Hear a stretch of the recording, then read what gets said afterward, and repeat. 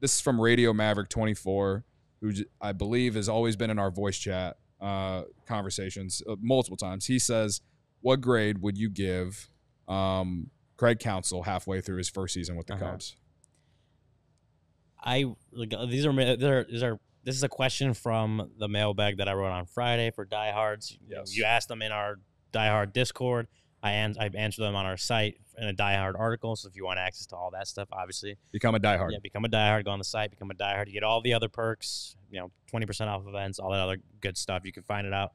ALLCITY.com/diehard, I believe. Mm-hmm. So check it out.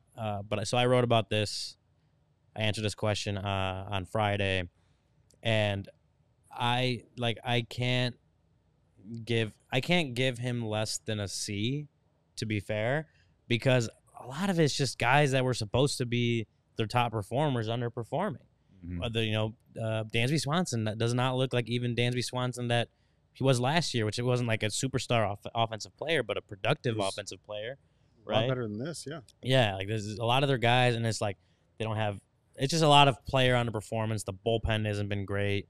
The starting pitching has been really good, but then for me, it's just like I think giving him less than that, I think giving him less than that to me is just like giving him more of the blame than he actually deserves. But that's like we talked about, it's for any manager, right? Like managers get too much credit, or managers don't get enough credit when the team is doing really well, and they get too much of the blame when the teams are doing really bad. I think a lot of it is on if you're grading like the team, it's been pretty bad. If you're grading if you want to grade Jed Hoyer, if you want to blame the team, you want to blame Jed Hoyer for the construction of the team. You want to blame the owner for putting a budget and not just saying, hey, Jed, go spend as much money as you want and fill out the team. I think I'm not saying that that's what he should have done, but there's blame to go around, plenty of blame to go around for why this season has gone the way it has. I don't think Craig Counsell is the issue. And so I just think I'm not giving him an A or anything close to that because the team hasn't been great. And that's part of it as well. But C range seems like, as far as how much blame he actually deserves for what's gone on, I think C range is right about where it is. Well, and I would think, if you think about this in terms of wins above replacement, how many games does a manager truly win you or lose you? There's been one game. I wish I could remember who the opponent was, and I wish I could remember the date, but there was one game, I want to say in April, that I feel like David Ross would have fumbled the bag, and Craig Counsell's bullpen decisions led me to believe that it was a masterclass of what he brings to the table. Yeah, and I think it maybe I was being delusional in that moment. Of course, I'm always delusional, but because obviously how things of the season have played out. But I wish I could remember the date in the game. But there was one game that I can think of. Because I think in any season, there's always going to be there's a few that are like that where you can really say, I think the manager, the way he handled this game, his in-game decisions probably won them that game, or vice versa. He goofed this up, didn't use this guy here when he should have, whatever, and cost him a game. Right. But over the course of a season, how many games either way are we talking about? I don't think it's that many, because ultimately a manager has to work with the roster that's constructed for them. And this is kind of playing off of what Ryan said. I think the real criticism is the way the roster is constructed. Craig Counsell isn't going up to bat. He's not taking the mound. Do I think that there are things he could do a little differently? I'd like to see him maybe with some of his lineup construction as far as who's batting where. I'd like to see some changes there. So for that reason, I'm in a similar boat as Ryan. Maybe I'm a little more generous. I'd go as high as a B-, C+. I mean, it's not terrible. They're going to start calling you Lil Craig now. Yeah. They're start calling you Lil. Fernando's calling Ryan Lil Craig right now in the chat. Okay. Yeah. Well, I know, and everybody wants us all to say F. I get it. That's what everybody wants us to say, but that wouldn't be an honest answer. I don't think this is. Well, Evil Wax is giving Counsell a B. Yeah, but he's giving Hoyer an F. Well, that's kind of I don't think the roster construction is that great. There's only so much Craig Counsell can do about that. And I'm looking at it. They're basically the real record. Remember last year we harped so much on their record was, or just expected record versus what it actually was 8 games below what it was or whatever. They're basically exactly what their expected record is. So like they are what they are. Who they thought right? they were. Yeah, They are what they are right now. They're not yeah. scoring. They're not just blowing games and like this team should be so much better. Like I think it should be better, but it's not like the stats and the expected win-loss is saying that. Like they're basically exactly where they're at, and the expected win-loss record ranking, whichever one you're using. So I'm like, if that's what they are, they're playing the players are playing that. Like Craig Counsell isn't playing for them. They're doing that. The way the roster constructed is doing that. I'm like, I just can't. That's where your problem is. That's my problem is I can't say like that's Craig Counsell's fault. Like people were using the expected win-loss to like blame David Ross for last season. So if they're exactly where they're at, is it still the manager's fault that the team is the season has kind of sunk the last 2 months? Sure. Yeah, I mean, for me, I guess I just go C as well. It's like a CC plus range, because something like that. Here are my pros on Craig Counsell. I think he makes good lineups. I don't find myself sitting here complaining about the lineup. Considering the injuries that we like with Talkman out and where they're at with the 40-man right now, which he doesn't make a decision on, he's been putting out the same consistent lineup over the last like week and a half. And you know what? I look at it and I'm like, on paper, and you look at the back of these guys' baseball cards and what they've done in their career, I can't complain. He plays Bellinger in the 3-hole every single day. Michael Busch, he moved him up in the lineup finally. I've been asking for it. He's been doing it consistently. Ian Happ bats 5th. Swanson's in that 6-7 hole, you know, and then, you know, the bottom is the bottom. Like, what he's either going to play Miguel Amaya or Tomas Nido, right? Or before that was Yan Gomes. And then, you know, PCA, the defense is there, the base running is there, but the hitting hasn't got there. So if there's one complaint, I guess I wish he would just play PCA in the 9-hole to give him some protection instead of him batting with Amaya behind him or Nido behind him. Yeah. And then in the leadoff role, like, for me, the offense was at its peak this year when Ian Happ was leading off. That's, I think, my biggest issue is that that should but be like, a leadoff hitter. Yeah. He's been performing, though. Right. You know what I mean? Right. And he's been driving in runs. It's the go-ahead homer in the 8th inning the other day. He's been Ian Happ. I was looking at like high leverage moments, which he's had 44 plate appearances so far this year.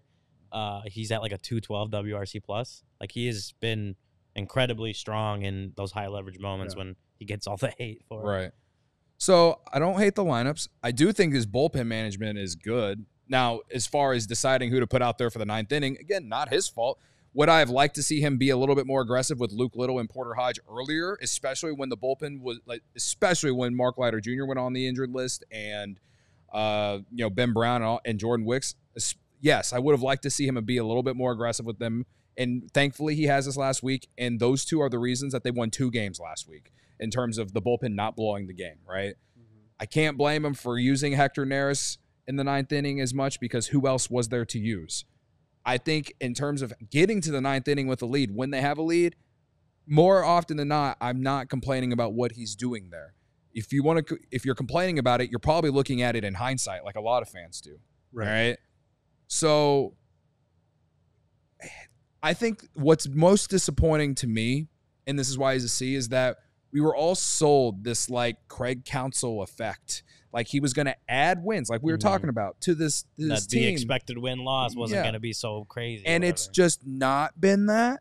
Right. And but at the same time, like I can't sit here and say that, but then complain about the fact that they didn't do more in the offseason of making this team a real, true playoff team, you know? And that's, I think, what each of us, the ultimate conclusion is, and I'm seeing, some of the people in the chat, like, we're all kind of pointing at the same thing. The problem with the team is not necessarily Craig Counsell so much as it is the guy that's constructing the roster, Jed Hoyer. So, Craig Brendel in the chat, dude, like, I've been bashing Jed Hoyer on this podcast for 2 months, brother. Like, I don't know what you want from me, man. That's what I'm saying. Like, I think you were bashing Jed all offseason for not making moves in like December or whatever it was. Like, I'm just trying not to repeat myself. But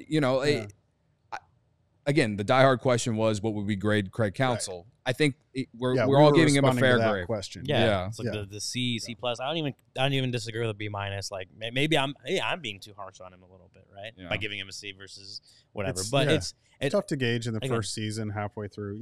To me, it's not his. It's just not his fault. It's just not his fault. Like, you want to blame the roster construction. You want to blame the roster for underperforming. Those are valid.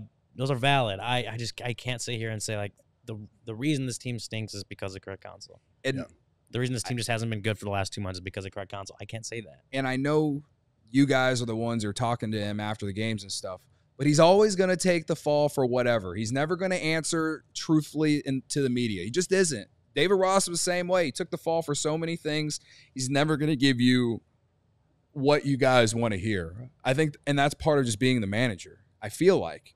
So, like, if people are mad about what he's saying in the postgame, like, half the time it's like, if I were him, I wouldn't even know what to say either. Because if I can sit on my couch or in this studio, on the couch in this office, and script every single game this dumb team plays, how can I blame him for basically saying the same thing in the postgame every night? I don't know. Like, the guys have to go out there and play better. I think the biggest thing outside of not bringing the most out of a lot of the young guys, I guess, at least on the position player side, he has brought it. We have got the most value out of the pitching side. Mm-hmm. We've seen so much growth from the pitching side this year, and that's the only thing that gives me any optimism for the future. But that hasn't happened, and the fact that, and this is a meatball thing, this is a fan thing, just one time go out there and get thrown out when there's a bad umpire call or something. Like something, and that probably doesn't even do anything. But like, just one time go out there and just show that you're sticking up for your guy. That's I think that's what I'm asking for. Right. So, and that kind of came up on Saturday. We sort of asked that question.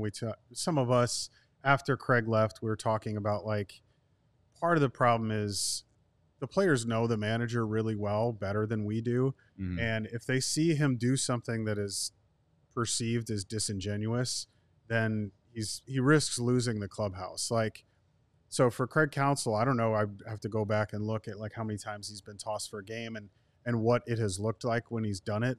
But, you know, if we're looking for I'll go back to the Lou Piniella example. Say he's not Lou Piniella, yeah. If you're looking for him to do that, like, well, the players are going to watch him do that and think, like, what are you doing? This isn't who you are. You're not being yourself. It's not like you ever got thrown out in Milwaukee for that kind of stuff. Like, I don't, so yeah. I think it's tough because we talked about this earlier in the show.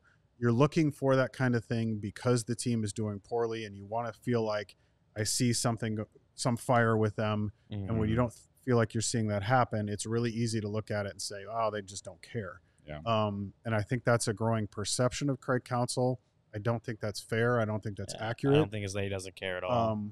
I don't think it's that any of these guys don't care. Right. I don't think that's fair to what they're doing at all. Mm-hmm. But at the same time, I do understand a fan perspective, watching what they're watching and arriving at that conclusion. Yeah. Like I said, I just don't the perception. I can understand where, like he's saying, where fans coming from, but it's just not. It's not that Craig Counsell doesn't care. It's not that the players don't care. It's not even that Jed Hoyer doesn't care. We're just at where we're at right now because of that. That's the way the season's gone. Right. We all silly like the mayor.